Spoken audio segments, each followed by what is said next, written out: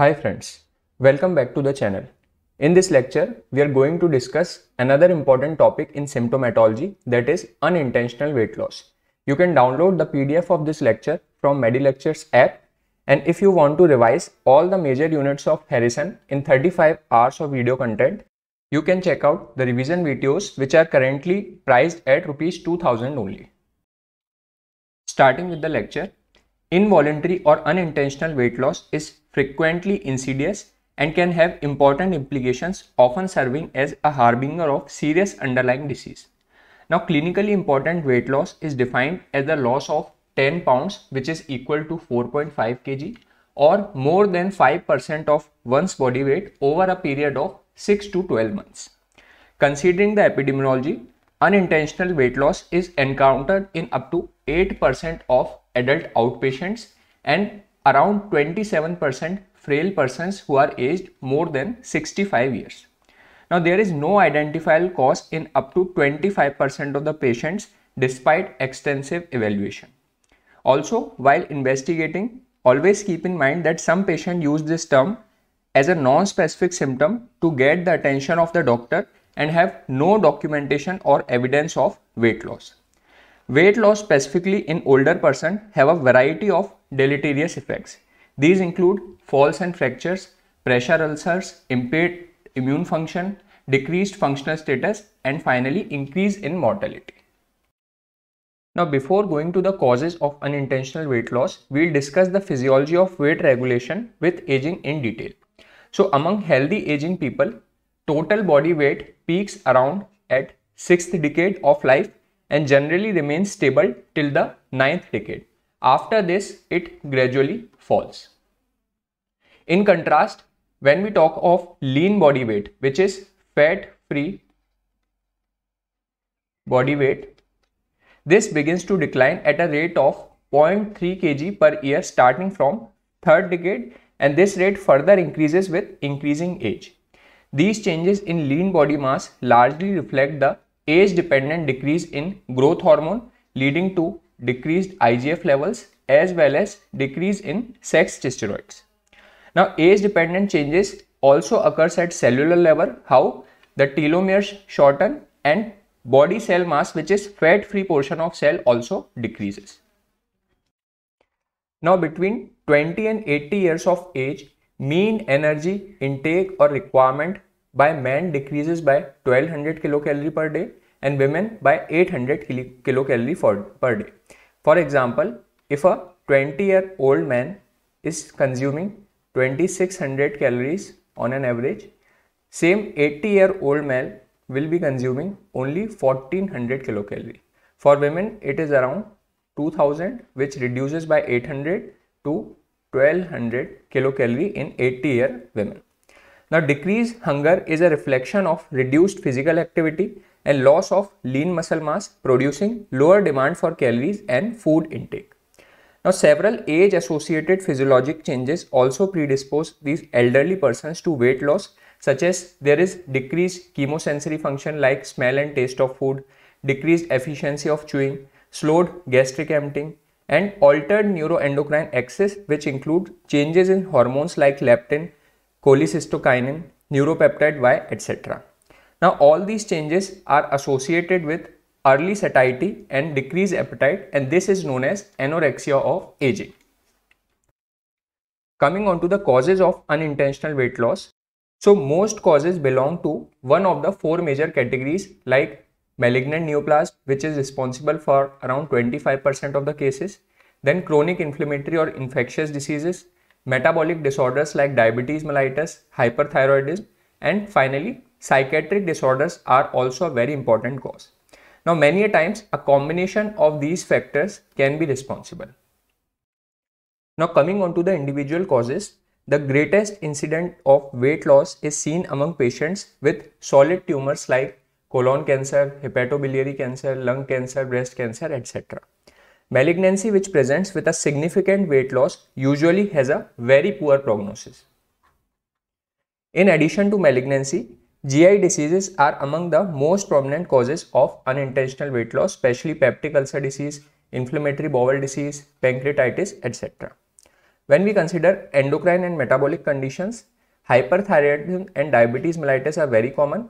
Hyperthyroidism in elderly can present with apathetic thyrotoxicosis, in which weight loss is the presenting complaint of the patient. Diabetes mellitus by glycosuria can lead to significant weight loss and calorie loss. Now, when we consider cardiac disorders and respiratory disorders, in these disorders there is increased metabolic demand and decreased caloric intake, which is responsible for weight loss. Renal insufficiency due to uremia has a decreased loss of appetite by the patient, which is responsible. Rheumatological diseases and infections are chronic inflammatory states leading to weight loss. There are several medications like sedatives, antibiotics, antipsychotic drugs like SSRI, NSAIDs, then metformin, levodopa. All these can lead to significant weight loss by various mechanisms. Now, disorders of mouth and teeth, then age-related factors, finally neurologic factors in which there is visceral and autonomic dysfunction that impairs calorie intake, social factors like poverty, then psychiatric and behavioral factors like depression, bereavement, that is death of a near loved one, alcoholism, and finally, in some cases, there is none of the cause identified for weight loss and it is considered as idiopathic. After we have discussed the causes in detail, let's come on to the assessment of the patient. So the four major manifestations of weight loss are anorexia, that is loss of appetite, sarcopenia, that is loss of muscle mass, cachexia, this is a syndrome that combines weight loss, loss of muscle, loss of adipose tissue, anorexia and weakness, and finally dehydration. Now the current obesity epidemic adds complexity as excess adipose tissue can mask the development of sarcopenia and delay the awareness of development of cachexia. Initial assessment includes comprehensive history, physical examination and investigations, which we discuss in the coming slides. Along with that, age, sex and risk factor specific cancer screening tests need to be conducted, like mammography after 40 years and colonoscopy in high risk patients. So what are the indications of assessment of unintentional weight loss? There is a clear set guidelines. So if the patient is having 5% weight loss in last 30 days or 10% weight loss in 180 days, then we have to assess this patient for weight loss. If the patient is having BMI, resultant BMI of less than 21, 25% of food is left uneaten for 7 days, there is change in fitting of clothing, change in appetite, smell or taste, abdominal pain, nausea, vomiting, diarrhea, constipation along with weight loss, then we will evaluate this patient for some organic cause. Now, assessment includes complete physical examination including dental evaluation. We have to review all the drugs of the patient. We have to recommend the cancer screening according to the age, sex and specific risk factors. Then in elderly patients, we have to specifically conduct mini mental status examination for dementia, mini nutritional assessment, nutritional screening initiative. These are basically some questionnaires. There is simplified nutritional assessment questionnaire.